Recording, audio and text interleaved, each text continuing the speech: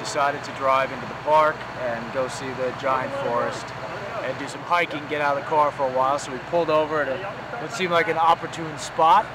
Got out of the car, hiked around a bit, and as we were approaching to come back down, we heard the trees start to shake and the branches cracking other branches in nearby trees, and then a brief pause and a huge, just bomb-like explosion, a thud, shook the ground. And then we went running, came around the bend, got to a vantage where we could see down here, and sure enough, my car was vanquished underneath the tree.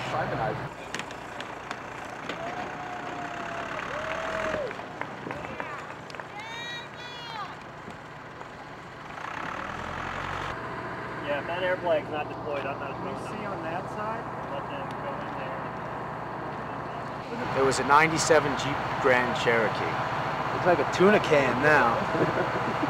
You know, there's not a larger tree in the world that could have fallen on my car. So to that, there's some sort of, there's some justice in that, maybe.